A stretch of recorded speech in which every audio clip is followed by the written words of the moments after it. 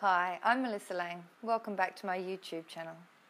Today we're going to cover on front lats, or sometimes known as shoulder pull down.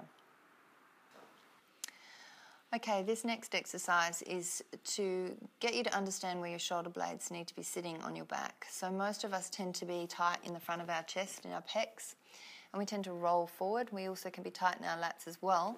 But what you're wanting to do, if these are your shoulder blades, you're wanting to draw them down towards your tailbone, okay? At the same time, widen your collarbones, okay, so that you're not rounding yourself.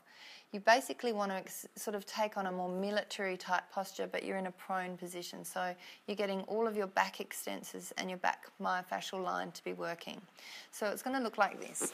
So find something where you can rest your forehead on something. So you can keep the alignment of your spine, because anytime we lift up, we want to be lengthening in both directions. So it's not a really high exercise, it's more of a neutral position with the intention of lengthening out through the crown of your head. So please don't look up, because you'll be aggravating the back of your neck. You want to keep your neck long. So you take a breath in.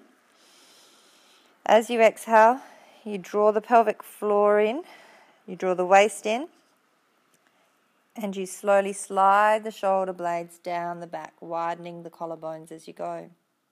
You're working the triceps as well, so the muscles along the back of the arm here.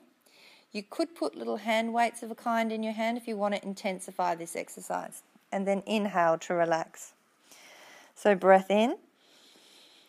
Exhale to activate the pelvic floor and draw the waist in.